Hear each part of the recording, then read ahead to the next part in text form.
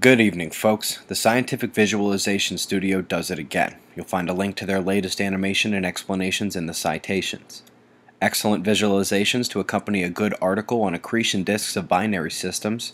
If the accretion disk is misaligned with the binary orbital plane, perturbations can occur. And by perturbations, okay, I mean serious perturbations. That was just a taste. This one could steal some of your time if you're not careful. You may have heard that the space fence is going down.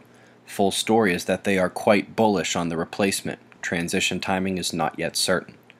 Shot of the day comes from NASA's Earth Observatory, lightning-induced wildfires in Idaho. We have July's State of the Climate report. Uncommon is becoming common in these reports, always a top recommendation. Buoy in event mode off Sumatra, deviation is minimal. After taking 6 lives in the Philippines and sinking a 190-meter cargo ship in Hong Kong, a tour is now moving west. Updates will continue. National Hurricane Center showing 2 developing systems, one coming off of Africa, the other in the Caribbean, heading north. Flaring still not matching that M range, but C flares continue from the developed Earth-facing groups. Much complexity is fading, though.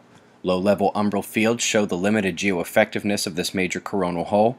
The larger opening is ending. You can see the next one in green. It's on the left side, turning in right behind this one. After 2 weeks without a 6-pointer or quake score above 7, our current watch has seen 4. The current score continues to be around 7 or 8.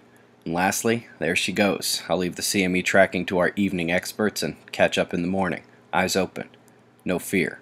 Be safe, everyone.